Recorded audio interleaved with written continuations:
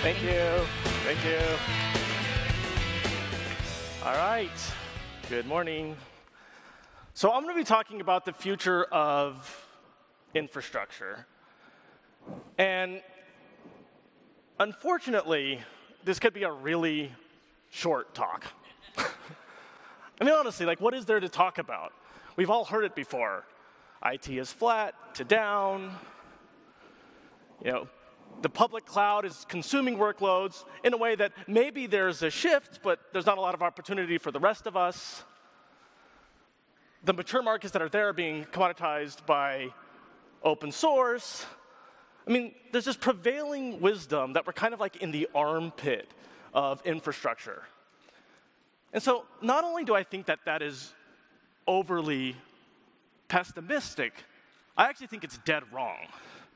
You know, so back in France, every time a king died and a new king was being coronated, they would say, the king is dead, long live the king. And I think a very similar thing is going on here, which is traditional infrastructure as we know it. Yes, it's going through a shift.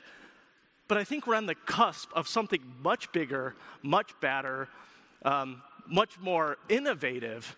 And I think that we're actually entering a golden era of infrastructure. And so even though I've heard analysts, I've heard engineers, I've heard architects, I've heard customers talk about how infrastructure is dead, what I want to talk about is how it's just about to come to life in ways that we couldn't imagine even 5 years ago. So if you'll indulge me, I want to start at something very, very basic and then work my way up. So as we all know, IT is a massive market, like trillion-dollar massive, and we all know that it's going through this transformation from the cloud. And when I mean cloud, I mean this kind of idea that you can reimagine software and applications in new ways and deliver it everywhere.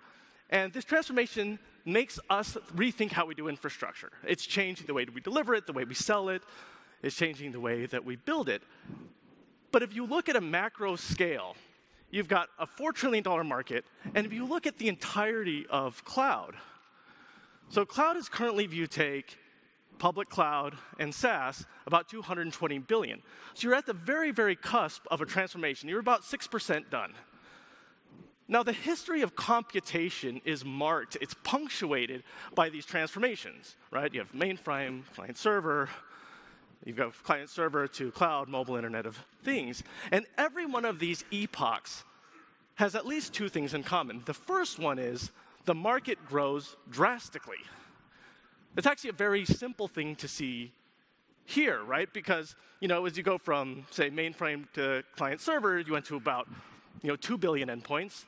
And then with mobile Internet of Things, we're talking 200 billion or a trillion. So not only is the customer base every company, hobbyists, and home, it's everybody, and then going to everything.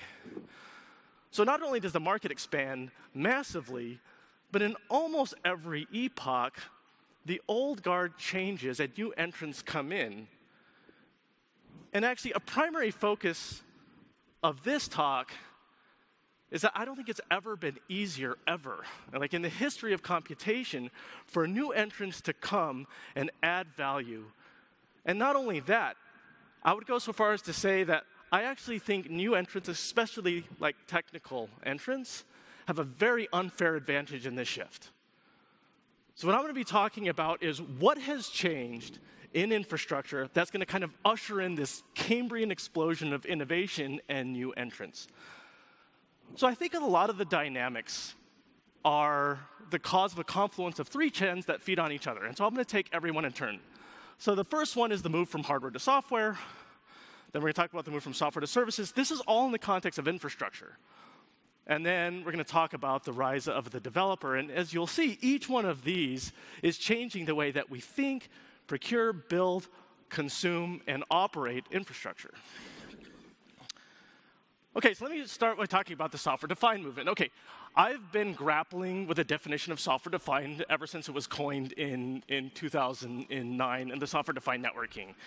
And I think it's certainly become diluted to the point of being almost useless, right? I mean, people use it for everything. So I've come up with my own definition. The point of me saying this is not to come up with a definition for you. This is my definition for the talk.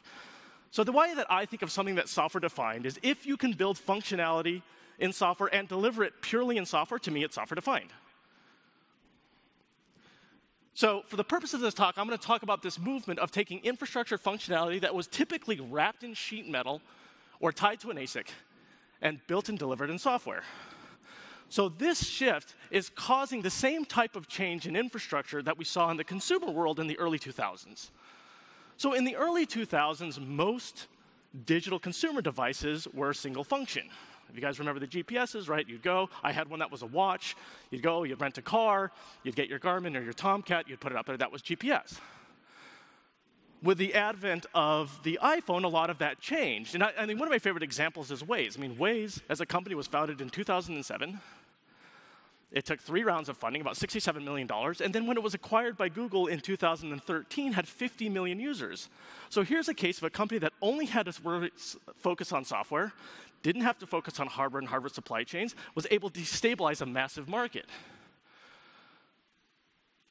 And the big difference was not that Waze knew how to build software better, or that people didn't know how to build software, is the fact that you now have this ubiquitous platform that gave companies reach into every consumer.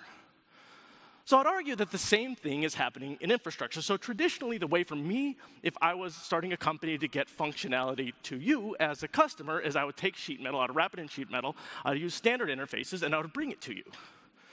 And this is because above the hardware, there was never any standard ubiquitous insertion point.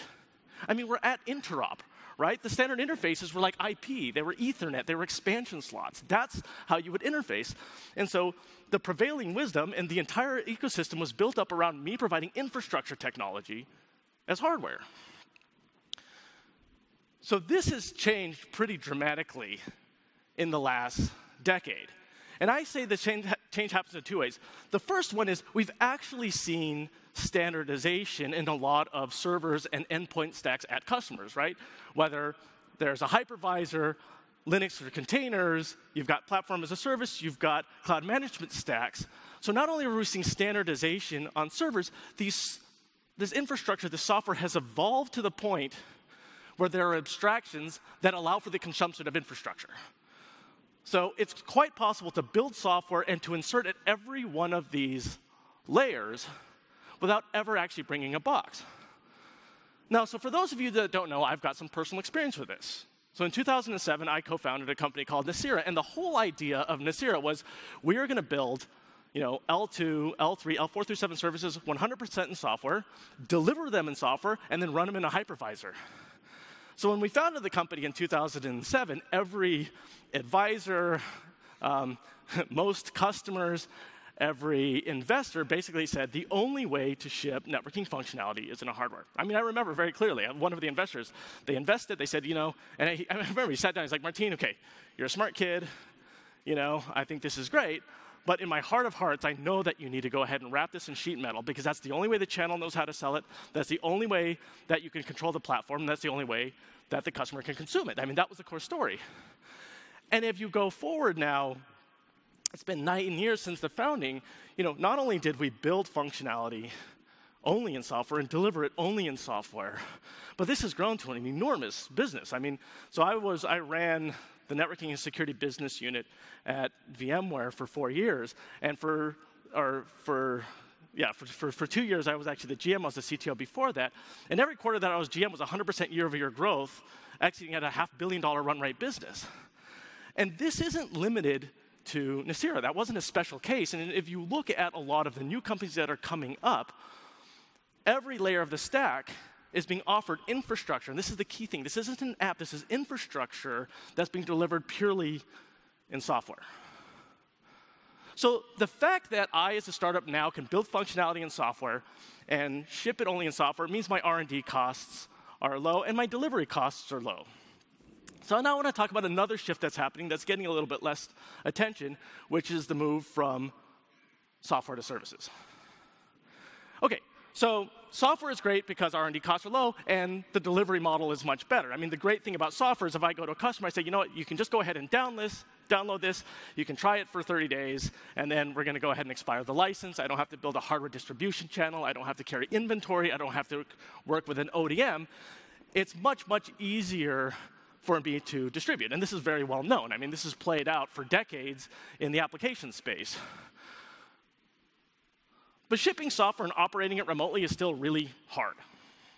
It's really hard because every customer environment is totally different. So you have no control of the hardware. It's hard because if there's a problem, you've got to remotely debug. It's hard because you may or may not have skilled operators on the other end. So shipping software is really hard, and because of that, we're seeing a similar shift where to sidestep the thorny issues of deployment and operations, we're seeing companies move to offering infrastructure as service models. So if I offer you infrastructure as a service, I sidestep a lot of these issues. I choose the hardware, so I have my own hardware environment, right? I have the skilled operators on the back end. I do debugging locally. I don't have to deal with multiple versions out in the field. And what's been very interesting to this, there's a number of companies, and I think we always go to like, infrastructure as a service is the canonical example. It's far, far broader than that. There are many companies that have generated many billions of dollars in market cap value, many hundreds of millions or billions of dollars in revenue that are delivering infrastructure as a service. They're not even shipping bits. So what does this mean to a new entrant? It means, okay, A, my R&D costs are lower because I can do things purely in software, which let me tell you, 10 years ago, you just couldn't do that. This is new. This is like now. The second thing is not only can I build it much quicker, I can deliver it to you in a way that I don't have to build a hardware supply chain and deal with all the inventory. I can get customers to try and buy it beforehand. I've got an insertion point. But then even the post-sales effort of all of the day two ops, all of the managing the versions, all of that has become much easier because customers are more and more used to consuming things as a service, whether this is security, whether this is infrastructure, whether this is databases. Many of the companies in our portfolio will offer something both as on-premise software and as a service offering, say a database, for example. And if you look at many of them, the actually revenues are split. Half of it's on-prem and half is in service. So this is an acceptable model for consuming, and it makes it much, much easier for a new entrant to enter. Okay, so the last trend I want to talk about is what I'm calling the rise of the developers. So this is, I think, one of the most often talked about, but least understood trends in the industry. So I want to spend some time. Okay, so what have I said so far? What I've said is, you've got traditional functionality that's been implemented in hardware and boxes, and that's moving to software. And that software is often installed on an endpoint somewhere. Maybe it's an appliance running in a VM, maybe it's some kernel module, maybe it's part of a platform as a service where you're implementing a microservice that does things that we've traditionally done in the network, right? So the examples of these are many. I think at every layer of the stack, you can find things in modern data centers that used to be implemented in hardware. I mean, if you think about a data center 15 years ago, you'd have fault isolation, you'd have discovery, you'd have load balancing, you would have quality of service. You'd have all of that was implemented in hardware, and now you can find analogs in software such that the physical layer has become fairly simple. I mean, it used to be the case that you would use validated designs or the large financials as the way to model how you do your data center. Today, the way that many customers do is they look at the mega data centers or Gen 3 data centers, and these are the canonical cases of having re-implemented core functionality in software. But the implication is far broader than that, which is once you start moving this functionality away from sheet metal, you rip it out of the sheet metal and you put it in software, now it's kind of entering the realm of developers. And so what we've seen over the last decade is that developers have this growing influence on choosing frameworks and a growing influence on what gets built and deployed. And I think this is singly the biggest transformation we're all going to have to deal with. I think it's also one of the most exciting.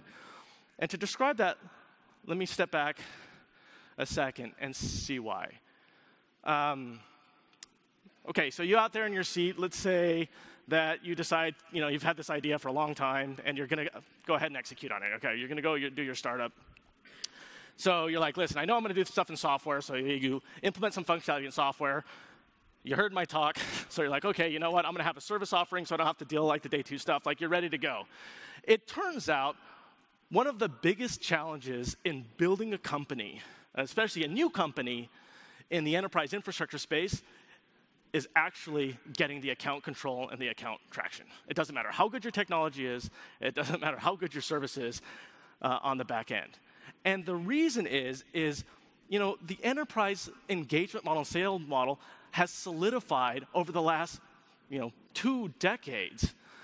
And it's a very difficult system to enter. If you think about it, I mean, you've got account reps, hordes of them on every account that have relationships up and down the stack. You've got a very convoluted procurement process. You've got vendor-specific certifications that have been given and have gotten, if I've certified an operator, a decade ago, and that increased their pay, and that's what they know, that's a very valuable thing.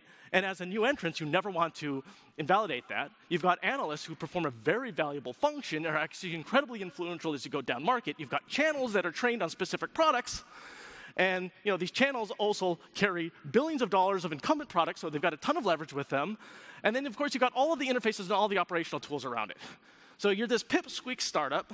You show up, you got your kind of cool new functionality and software, but you don't have the sales force, you don't have the channel traction, you don't have the certification, you don't have the interfaces. And this tends to be one of the most expensive parts of creating a startup. Having launched multiple products, it's very, very difficult to break into that. And so if there's one thing that you take away from this talk, it's that the shift to the developer obviates all of that, and in really non-obvious ways. So developers aren't operators, and developers aren't IT, and developers are motivated by very different things. I want to make one very clear distinction.